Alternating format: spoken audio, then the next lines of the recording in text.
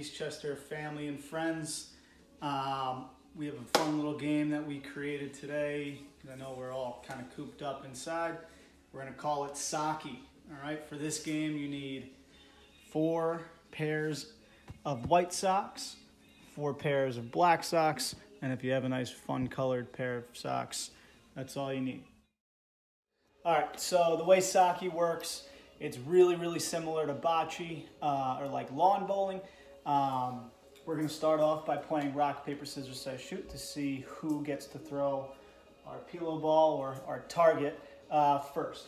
So, rock, paper, scissors, size, shoot. Oh, I didn't do the says. I don't say says.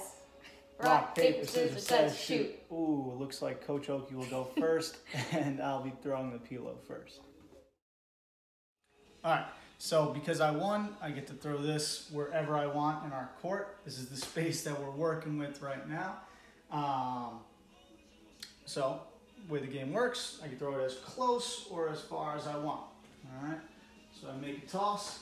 Now, since I threw it first, okay, I would throw one of my pairs of socks. Okay, after that, then my partner would also then throw one pair of her socks, and then so on. All right.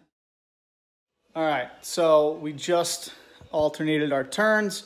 Now we're gonna look at where the socks landed. If you, someone cheated. If you look, it looks like a black sock was a bit closer than the white sock. So that would mean I lost the round.